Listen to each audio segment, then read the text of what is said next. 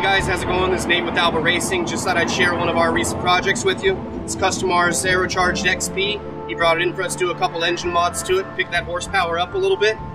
We went ahead and we ported his head, added a set of our Alba Racing 516 race cams, and basically put in a set of low compression pistons with V-high valve springs and a set of head studs as well. Unfortunately, after we got onto the dyno, we ran into a bit of an issue where we're running out of fuel with the vehicle. So we went ahead and we decided to build our own fuel system to match the Aerocharger system that runs the oversized injectors in place of the factories. So what we did is we went ahead and built an Alba fuel controller that replaces your Aerocommander unit and will allow you to increase your boost levels to above that 10 psi mark where we're having issues with the Aerocommander shutting down.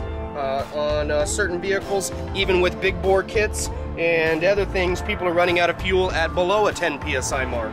So this system will allow you to go ahead and increase that boost safely, still running a good air-fuel ratio and not having to worry about running lean or hot.